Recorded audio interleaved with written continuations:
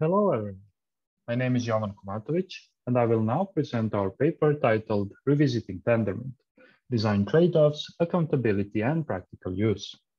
This paper we discuss Tendermint, one of the most well-known deterministic Byzantine consensus protocols. This is a joint work with Buchman, Zarko Milosevic, Adi Seredinschi, Josef Widder, and my PhD supervisor Rachid Guerraoui. First, let me explain why we decided to take a closer look at the Tendermint consensus protocol. Consensus is one of the most fundamental primitives of distributed computing. It allows processes to decide on a common value. There are two traditional scenarios in which you would like to use consensus. First, there is state machine replication. Here, all servers agree using the consensus primitive on the next command to execute. Second, you can use consensus to implement a blockchain. Here, all parties agree on the next block of transactions using the consensus primitive, thus building a chain of blocks. Tendermint, as I have already mentioned, is a deterministic consensus protocol. A noteworthy deployment of Tendermint called Cosmos Hub has been in continuous operation since 2019. While successful in practice, Tendermint does not have a definitive description in the literature. This is what we are trying to fix with our paper. Namely, we contrast Tendermint with other major consensus algorithms like PBFT and Hotstuff. Furthermore, we discuss unique design choices of Tendermint. And lastly, we briefly discuss the accountability support of Tendermint. I will start by presenting the overview of Tendermint. Tendermint is a Byzantine resilient consensus protocol which tolerates less than 33% of all processes being faulty. Tendermint draws inspiration from two seminal consensus algorithms. The first one is the DLS algorithm introduced by Dwork, Lynch, and Stockmeyer. The second algorithm is PBFT, introduced by Castro and Liskov. Tendermint operates in partial synchrony. Roughly speaking, a partially synchronous system is a system that behaves asynchronously until time known as global stabilization time, and after this time, it behaves synchronously. During the asynchronous period, messages can arbitrarily be delayed, whereas during synchrony, there exists an upper bound on message delays. Importantly, Tendermint uses gossip as a communication primitive. Usually, algorithms assume pairwise links processes use to communicate. As I will explain in the rest of the talk, PBFT and Hotstuff assume pairwise links. However, Tendermint builds on top of a gossip network. Gossip allows processes to disseminate information among themselves in an indirect manner. Namely, if a correct process receives a message M, it is guaranteed that every correct process will eventually receive M. Exactly, gossip communication primitive ensures that the logic of the Tendermint algorithm is simple and concise. An execution of Tendermint proceeds in rounds. Each round has its proposer who is responsible to drive the system towards a decision. Once the system becomes synchronous and the proposer is correct, the proposer indeed ensures that everyone decides. A round consists of three phases, as you can see here. First, the proposer broadcasts its proposal. Upon receiving a proposal from the proposer, each process checks whether it can support the received value. If it can, the process broadcasts a pre-vote message for the value. Upon receiving two F+1 pre-vote messages for the same value, the process broadcasts a pre-commit message. Finally, once the process receives two F+1 pre-commit messages for a value, it decides that value. The bit complexity per round, in other words, the number of bits correct processes send in a round, is quadratic, as each sent message is of constant size. Given that Tendermint is Byzantine resilient, processes must be able to move to new rounds. For example, the proposer of a round can be Byzantine and simply not communicate with processes. If processes are unable to move to a new round and try again to decide, they would be stuck forever in a round which does not allow them to decide. Now, before processes can start a new round, they must ensure that they have learned all important facts about the previous rounds. This is done in a round change sub-protocol. Why is round change important?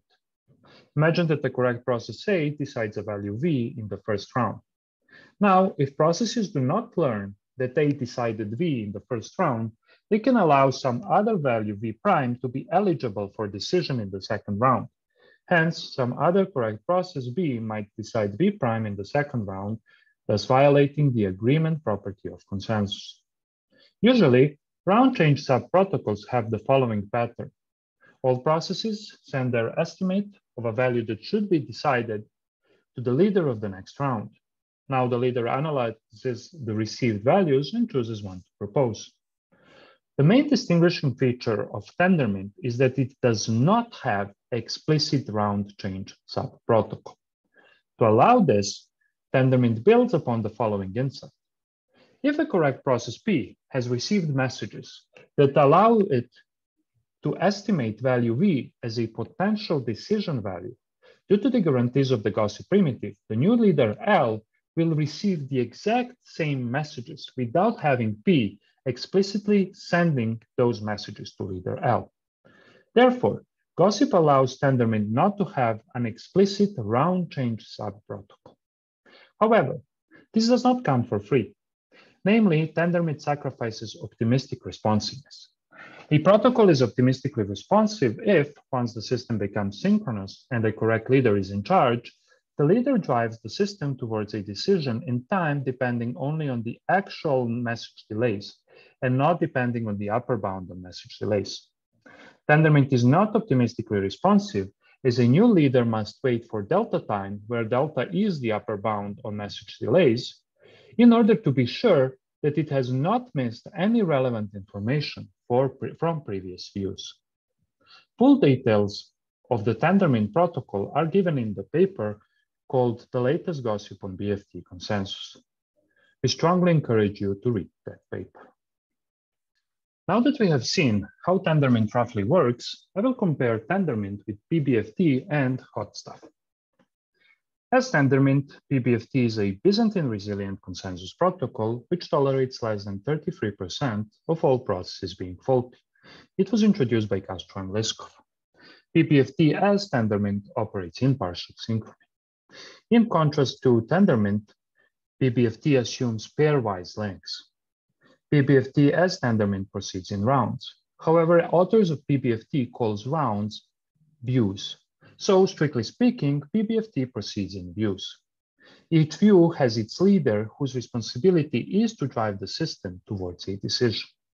Our view in PBFT, as in Tendermint, consists of 3 phases, as you can see here. The bit complexity per view is cubic, as pre-prepared messages are of size of n square bits. As for the view change, the PBFT has an explicit view change subprotocol. Its bit complexity is cubic. The reason for that is that each correct process needs to send its estimate to the leader along with a proof that the estimate is validly obtained.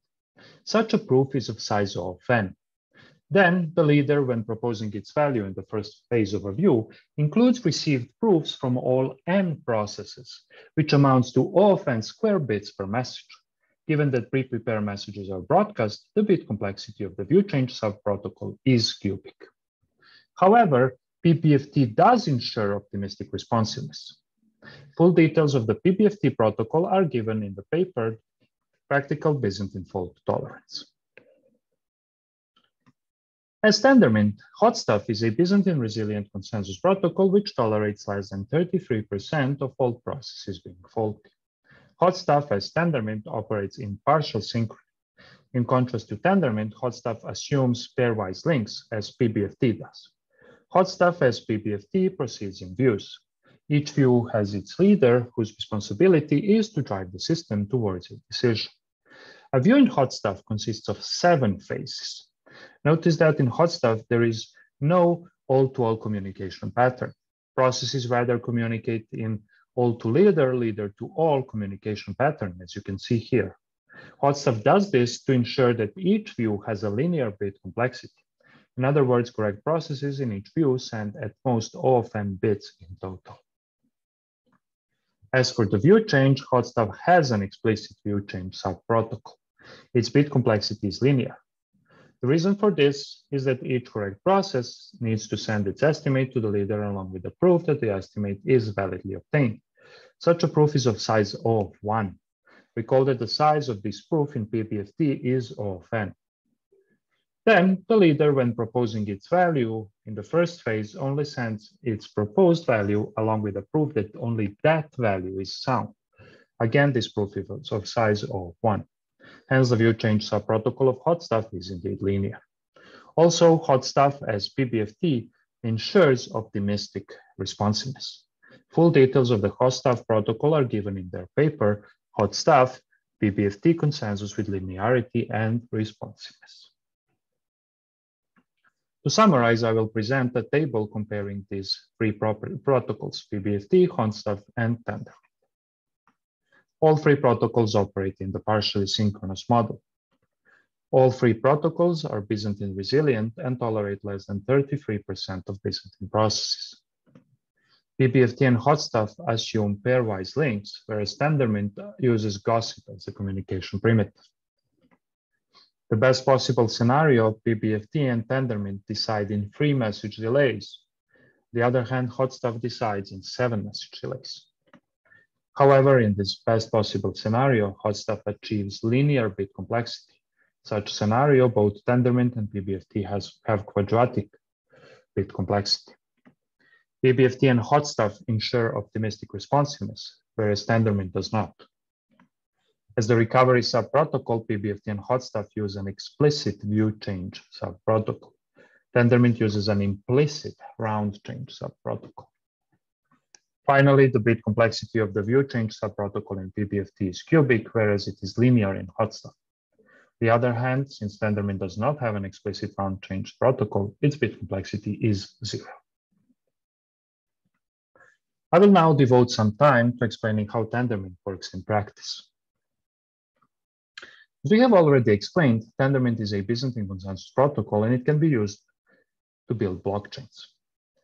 An application built on top of Tendermint-based blockchain communicates with Tendermint via Application Blockchain Interface, or ABCI. That means that Tendermint can be used with different applications. Application running on top of Tendermint must provide some control information to Tendermint. For example, it needs to provide the validator set, the set of participants of the next consensus instance. Also, the application provides the voting power to each validator. A validator is a participant of the validator set. Let us take a closer look at validator sets. As already mentioned, the validator set is responsible for one instance of Tendermint consensus. In other words, a validator set is responsible for processing one block of transactions in Tendermint-based blockchain. Now, as I have stated at the beginning of the presentation, Tendermint algorithm instructs processes to do something upon receiving some number of messages. For example, they decide upon receiving 2f+1 pre-commit messages. In practice, Tendermint replaces the number of processes with their cumulative voting power. So a process actually decides upon receiving pre-commit messages from processes whose cumulative voting power is 2f+1. Note that there could be less than 2f+1 processes whose cumulative voting power is 2f+1. If you remember, each round in Tendermint algorithm has its proposer. Mapping from a round to its proposer is done actually in the weighted round-robin fashion. What does this mean? This means that during a sequence of n rounds, each validator is the proposer in s rounds, where s is the voting power of the validator. I want to also emphasize that there are other important processes in any deployment of Tendermint. First, we have sentry processes. A sentry process acts as a proxy between the validator and the rest of the network, protecting the validator from inbound traffic or DDoS attacks. Also, the gossip network is permissionless. Therefore, the overall network is substantially more extensive than just the set of validators. For example, observations from Cosmos Hub reveal that there are roughly 570 peers discoverable by their IP, while the network is estimated to count around 900 total peers. Finally, I will devote a few minutes to the accountability support of Tendermint. First, What is accountability? Well, it is a property of consensus that guarantees that some faulty processes are detected in a case of disagreement among correct processes. So if two correct processes decide different values, thus violating the agreement property of consensus, some faulty processes responsible for disagreement are detected, and later on they can be punished. Let me just underline that a disagreement is possible only if the assumed security model of Tendermint is violated. In particular, a disagreement in Tendermint is possible only if we have more than F faults. In other words, more than 33% of all processes being faulty. If we have less than 33% of faulty processes, then disagreement cannot happen in Tendermint. As you can see, this is a valuable property in the blockchain space, as disagreement can cause money loss for some users. In this case, we would like to detect who caused the disagreement and punish those processes. Analysis of Tendermint shows that if correct processes disagree, then some faulty processes have either equivocated, meaning supported multiple values, or suffered amnesia. Amnesia means that a process forgot about the value it vouched to support. In other words, it invalidly changed its opinion on which value should be decided. Amnesia is hard to deal with. At least it is harder to deal with than the equivocation. If a process equivocates, we will eventually obtain messages that show that the process supported conflicting values. But in the case of amnesia, this approach cannot work. Therefore, we need to be careful in addressing the amnesia attack. In addressing the amnesia attacks, we got inspired by the paper named BFT Protocol Forensics. Namely, we added two changes to the original Tendermint protocol, and we were, as I mentioned, inspired by the previously mentioned paper. First change that we implemented is the following one. We changed the format of pre-vote messages. Namely, we included one more field in the pre-vote messages. And second, we slightly changed the rule that regulates whether a process supports or receives proposal from the leader. In other words, a process decides whether to send a pre-vote message based on a slightly modified logic.